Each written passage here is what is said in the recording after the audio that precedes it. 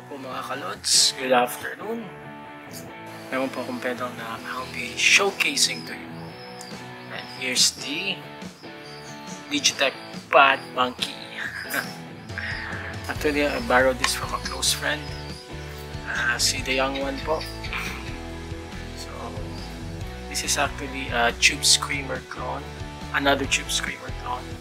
But this is much more expensive compared to the Chinese clones, and this is also high quality.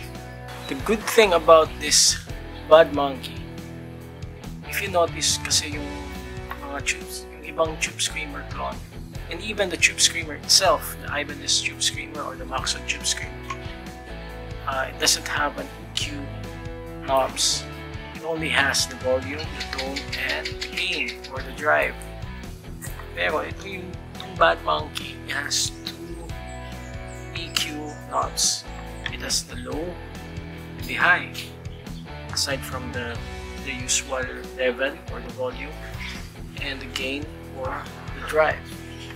So unlike other Tube Screamers or Tube Screamer clone, this one you have more tone shaping options.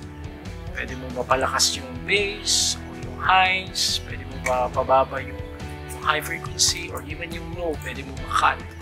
So ito po yung Digitech Bad Monkey, and it's heavy, parang Boss pedal din. I think this is even heavier than a Boss pedal. And also yung output niya, may dalawang output.